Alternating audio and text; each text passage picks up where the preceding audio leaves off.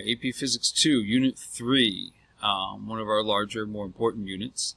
Lesson A, multiple choice explained. We're going to break this up into multiple videos. This first video is questions 1, 2, 3, 5, 6, 8, 9, 10, 12, and 13.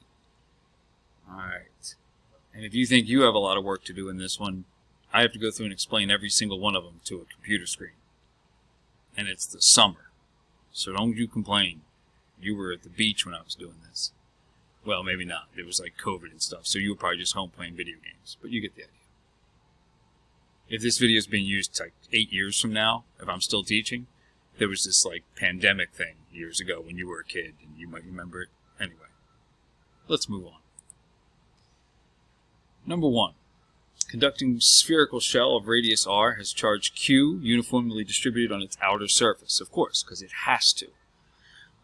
The graph above represents electric field strength E versus distance r from the center of the spherical shell. So not from the surface, but from the center of the shell. Which of the following graphs best represents E versus r when the charge on the spherical shell is doubled by 2q? Alright, so here's what the big idea here is this. First of all, is that inside the shell, if you have a conducting shell and it's got charge on it, the charge will evenly distribute to produce so that there's no electric field inside the charged conducting shell. None. And it doesn't matter how much charge is on it. There's still none. So what we're looking for here is, that's why you see when you look at this, that this segment of the graph is down here at 0. This is inside less than 1 radius. This is inside of the shell. And then bam, as soon as you leave the shell, it leaps up. So our answer needs to also have that along the bottom. That will not rise. It doesn't matter how much charge you put in it. The charge will arrange itself so that there is no net field inside the shell. So I'm going to rule out anything that doesn't have that. So right away, no, no, and hell no. Sorry for the language. Yeah, just no. Okay, so we're down to 2 options right off the bat. If I know that one fact, I'm down to these 2 options.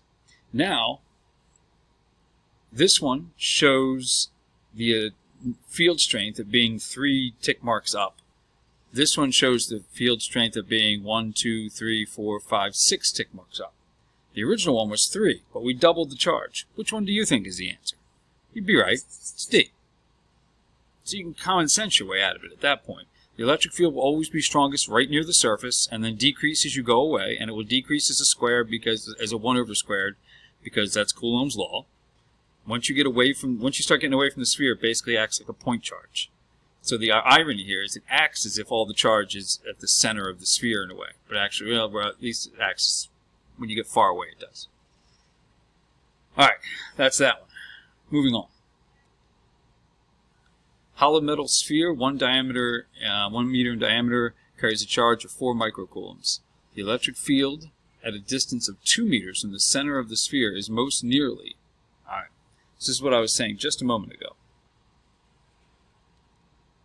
We can treat this like a point charge. So we can, ironically enough, the field strength, even though there is no field strength here, these 2 points that are outside the shell will act as if all the charge is located at the center here. So we're going to use Coulomb's law and use this as a point charge. We're going to say that the electric field, well, the electric field part of Coulomb's law, is K Q on the sphere divided by your distance away squared.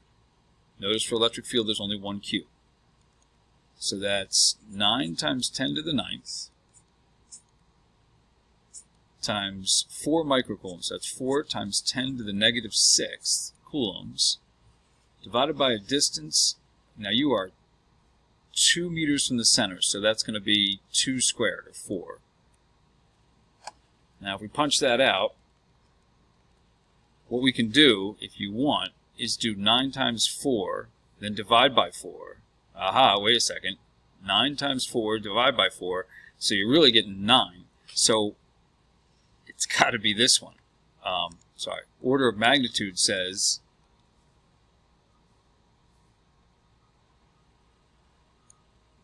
we'll assume it comes out to this, right? 9 times, yeah, it's going to be a 3. Yeah, but the 9 is all we need to know. So there's a quick way out of this.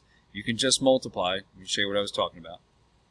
If I multiply this times this and then divide by this, I'll get this part of the number, the non-power of 10. And since they're all different, I figured I'll just do that and see which one of them matches up here and just trust that the order of magnitude works out. Because it has to otherwise. So then I did that, I realized I had 9 times 4 divided by 4. It's just 9. So there's a problem. There isn't a lot of, you don't have to get a calculator out for it, which they like to do on these. They like to do it so that if you're quick about it, if you're mentally quick about it, you can see that you don't need a calculator. So I think it's going to be A. And I have the answers here in front of me and I'm checking, and so far I'm batting 1,000. Hydrogen atom is isolated in a vacuum chamber.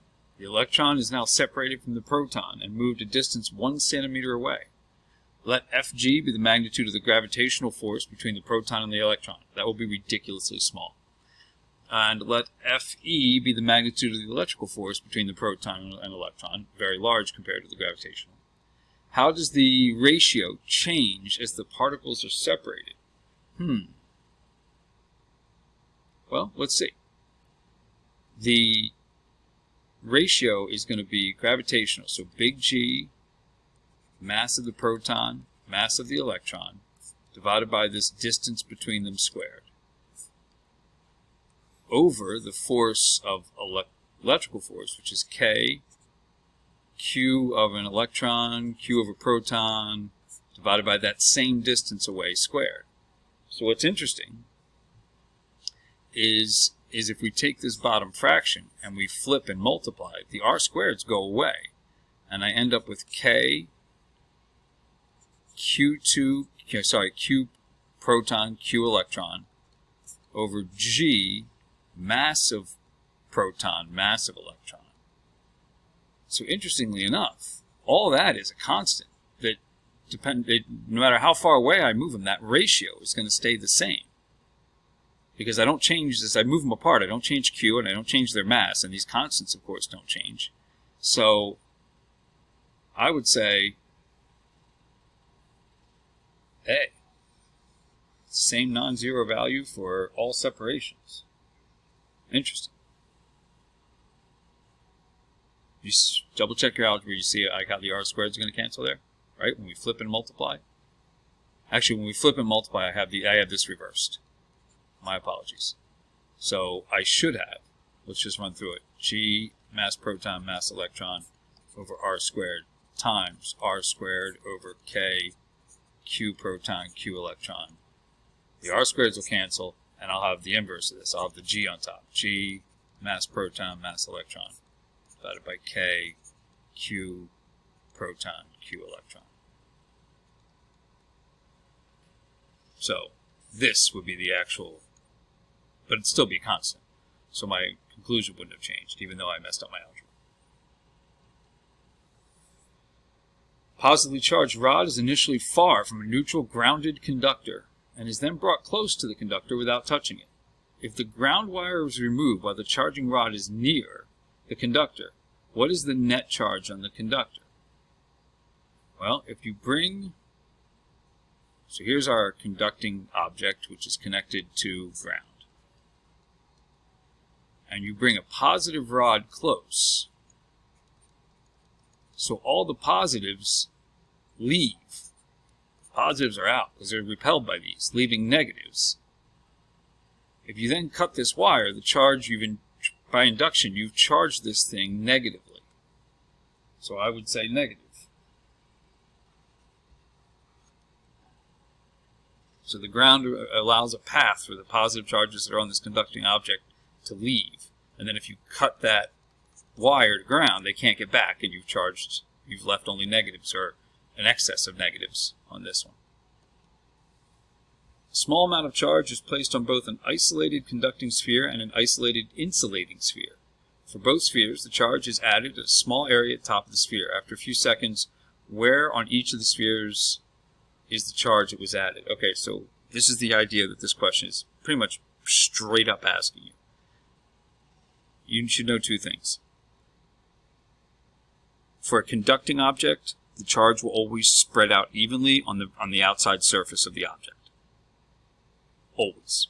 Because the excess charge will repel each other, and they'll all want to get as far away as they can, which will, by nature, create an even distribution.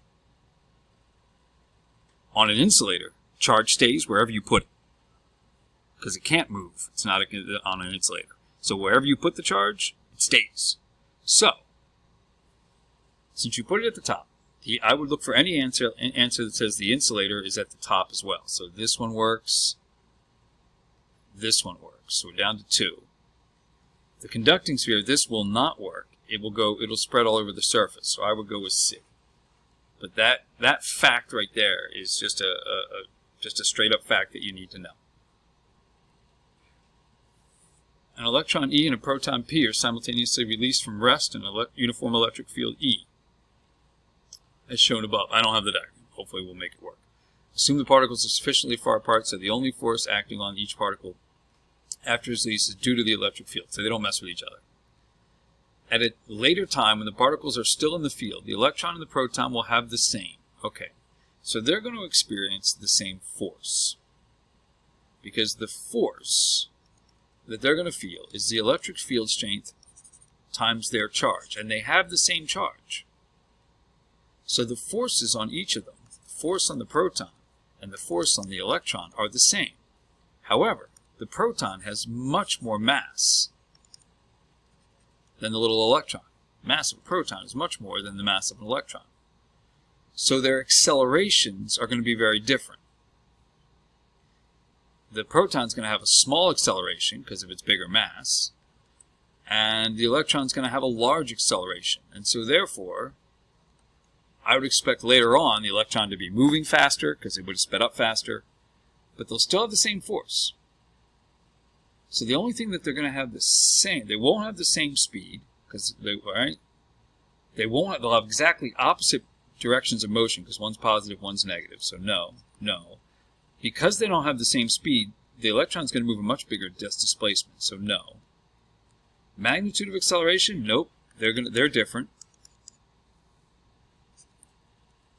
So it's got to be magnitude of the force. They have the same force acting on them.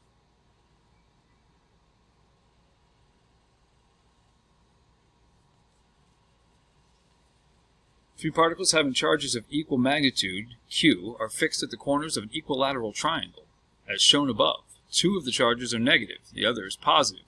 Which of the following vectors best represents the direction of the resultant field at point P, in the center of the triangle? So let's see. We'll just break it down as follows. We'll call this one the red charge, this one the green, and this one the blue. Alright, for the red, the field is going to go the direction a positive charge would go, so it would go this way, we'll say. And we'll leave that length, okay. Then for the green, it's going to be away from that point by the same amount. And for the blue, it's going to be towards that by the same amount. So if I add all those vectors, I certainly would expect a vector that would point somewhere, or actually probably in the direction of the green one. Right? Probably in this direction right here. I'm going to go with A on that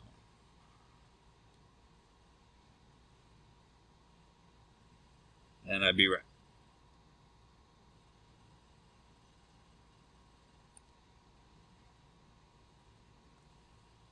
Two-point charges, Q and negative 2Q, are fixed in place at a distance 2d from each other, as shown above. What is the magnitude of the net electric field at point P, which is midway between the two charges?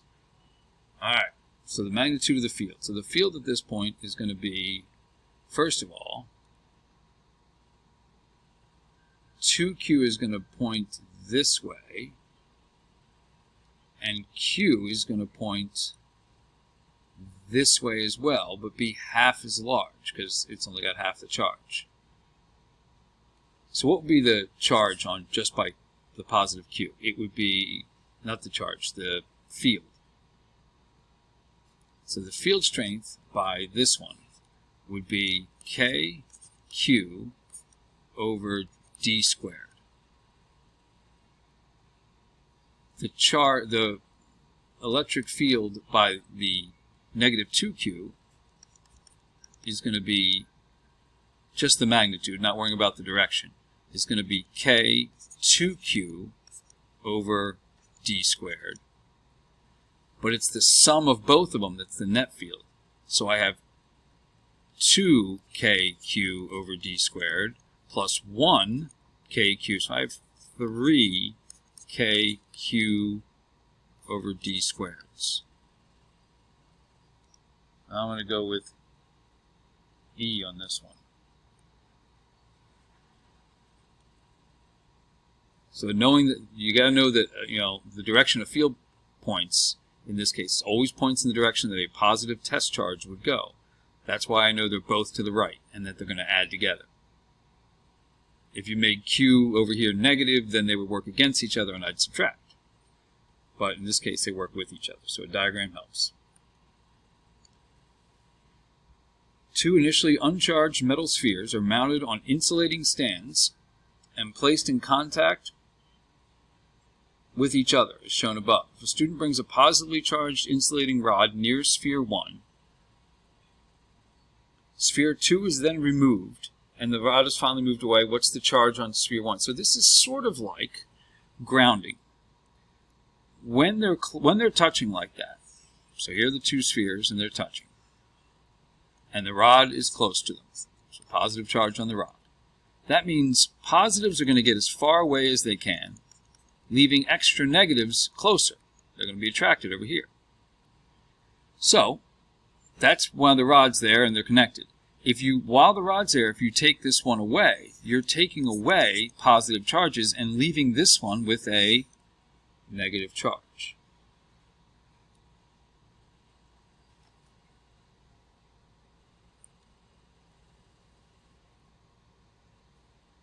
And isolated positive charge Q is in the plane of the page, as shown above. The directions of the electric field vectors at points P and T are also in the plane of the page. Are given by which of the following? Okay, so let's see if we can understand this question. It's oddly worded.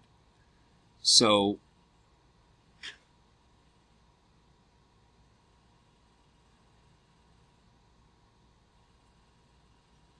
at point P, Q is positive, so then the field vector will point this way, because it will repel. The field vector here will repel this way. So I would say left and down, or left and towards the bottom of the page. See what else we have here.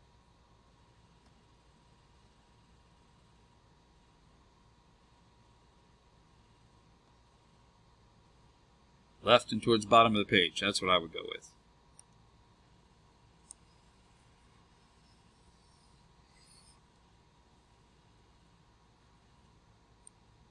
Once again, just understanding the direction that an electric field points. It'll always point in the direction that a positive test charge would go. So they told us this was positive, so there's repulsion here.